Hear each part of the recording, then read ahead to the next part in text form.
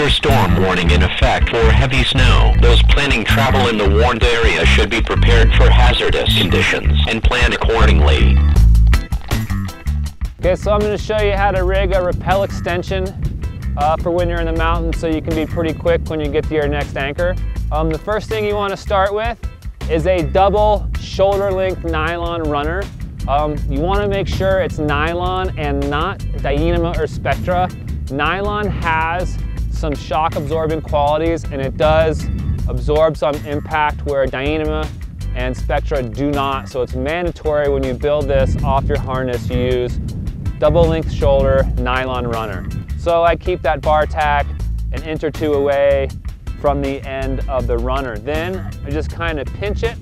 I'm going to start the bottom loop on my harness, run it through the bottom loop, then I'm going to run it through the top loop, and then to complete that girth hitch, I'm going to pull the end through, pull it tight, double check where that bar tack is, make a note that it's not going to get in the way later.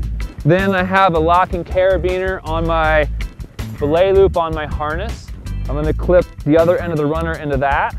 I'm going to pull the whole thing out tight, and then I want to find just kind of off the middle mark where I'm going to tie my flat overhand knot, but I also want to make sure where I tie my knot is only pulling on the harness, and then this end that goes to my belay loop is slack so I can unclip it when it's under tension.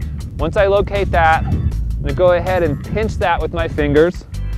I'm going to unclip the beaner from the belay loop and the runner so I can so it makes it easier to tie this.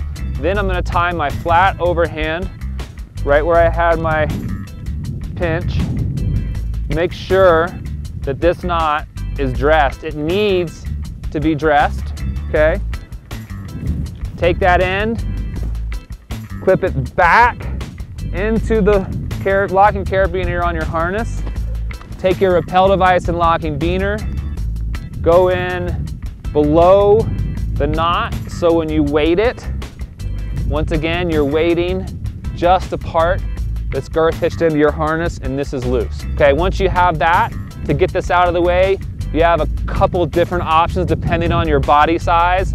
What I have a tendency to do is clip the beaner with my belay device into my gear loop, and then take the one that's on my belay loop and I can wrap it around behind me and back into the belay loop, and then it's totally clean and out of the way and it's ready for me to use next time.